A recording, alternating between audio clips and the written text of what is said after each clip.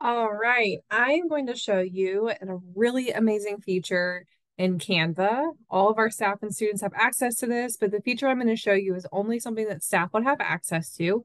And it's basically app smashing a few things in Canva. So we're going to use Canva's MagicWrite, which is the teacher only AI tool in Canva. And we're going to use that to help us come up with a series of exit ticket questions. It'll save you time, and we're also going to use a feature in Canva. It's an app in Canva called Bulk Create.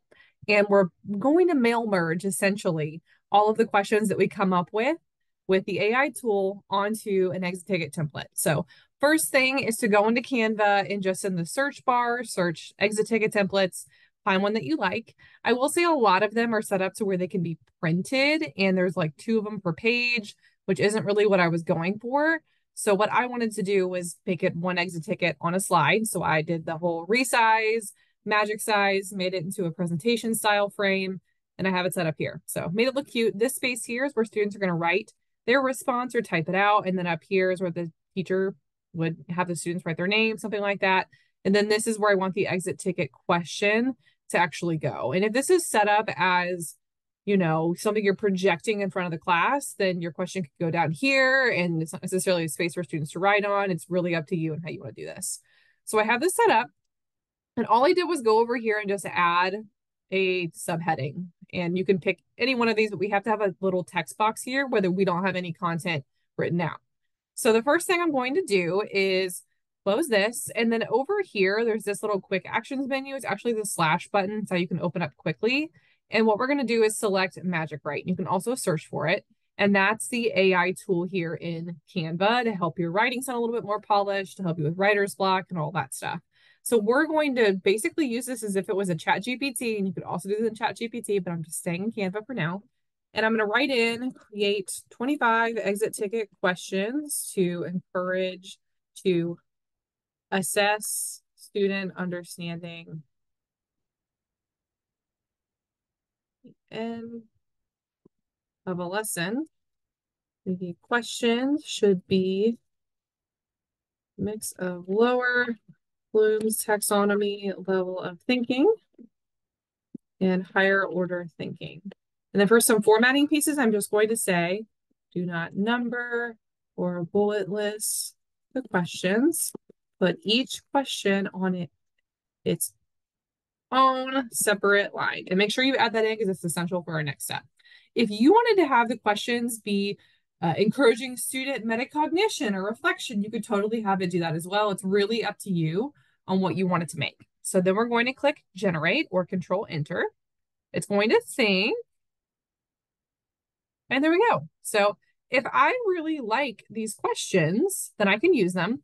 If I don't like these and I think that I need to give it a little bit more information, like most AI tools, the more specifics and outputs I give it, the better it's going to be. So I can do this, but for this example, I'm just going to keep this. And what I'm going to do is I'm not going to insert it. I'm going to copy this. So if I click the little copy button here, I've check mark now. It shows me that it copied it into the page. And then I'm just going to close MagicWrite. Next thing I'm going to do is come over here into this left-hand toolbar in Canva. And there's a really cool feature here called Bulk Create. It's an app. If you don't have that as one of your buttons, come over here to apps and just search Bulk Create, use it one time, and then it shows up. I use it a lot, so that's why it's over here. So I'm going to do enter data manually, and we're essentially mapping fields here to where we're going to take space here where it says a little body of text, and I'm going to have that align with fields on a spreadsheet. So you'll select enter data manually, and then right here, you are seeing 2 columns. You'll delete everything that's on here. I'm just going to call this one questions, and then I'm going to paste in all of those questions that we copied from the AI MagicWrite. So that's why it's important that you tell it not to number the questions unless you want the numbers on there. I also had it put each one on its own separate line just so it pastes it over a little bit clean and I don't have to worry about all these cells. So then what I'm going to do is come over here and I'll do done. And the next part is I need to align this to a data field. So what I can do here is there's this little connect data button that pops up as soon as I click this text box here. And that's why we didn't have anything there. So I'm going to do connect data, and then I'll just click questions. And I'll disconnect this so you can see it, but click it, connect data, and I'll click this little questions because we're matching that questions column that I had on that spreadsheet to this blank space here, this text box. So it's going to start plugging in those questions into this text box. So I have it connected, and then I'll do continue. And I want it to add all 25 of these questions. And it's going to make each question its own separate slide, its own separate exit ticket. So we'll do generate, and then it makes a copy. So I still have my original there if I ever wanted to change anything or do this over again. But here we go. And now I have 25 exit ticket slides and questions. If I wanted to play around with this font size, make it bigger, change my design, I can do that. But here we go. Now I have an exit ticket made. Didn't take me a whole lot of time to do that, and I'm all good to go.